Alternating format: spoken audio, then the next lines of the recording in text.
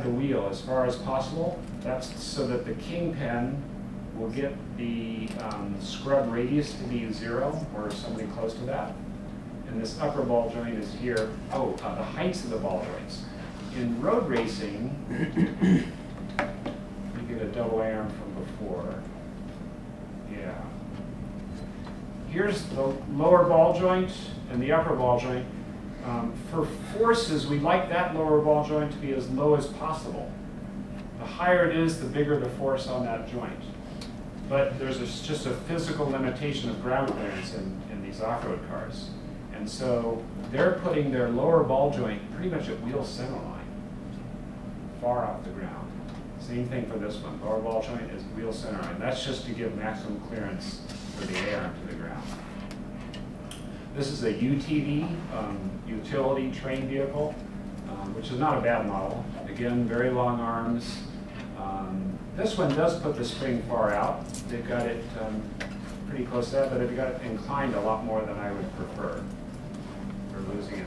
They're showing articulation you can get.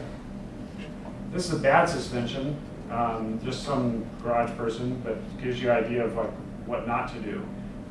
The spring is load is being fed into the middle of a bar that's an extra bar that they added. Like, why not get that spring fed into this bar? Move this bar so the spring's the right way. And they've got it fed into the middle of a lower arm with no reinforcement. So that's going to break right there. There's another trophy truck rear suspension with these links here. This trophy truck has a anti-roll bar, so the bar goes across. You can't really see the bar itself, but there's one arm here to a drop link, and there's the other drop link there. So that's to reduce rear roll angle. You can see all these funny colors. That's from welding.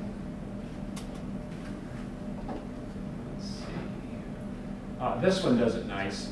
This spring is being fed right into that point. So that's very strong for the frame. And the front spring is fed right into that point. But the motion ratio is not very good. Again, it's about 0.5. Still all triangles, triangle, triangle, triangle, triangle, triangle, triangle. So they know what they're doing for frame design. This is not a very good design. Spring load being fed into the middle of the tube. So that's going to break right there. And I'm going to leave you with one more video this weekend.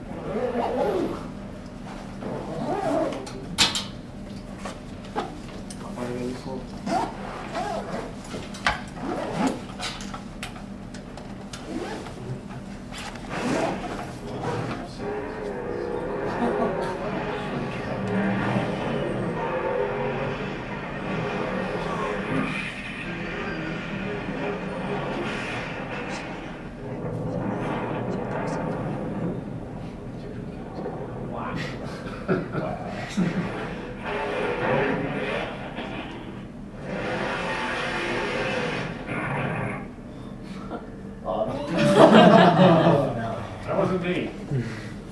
Dramatic exit.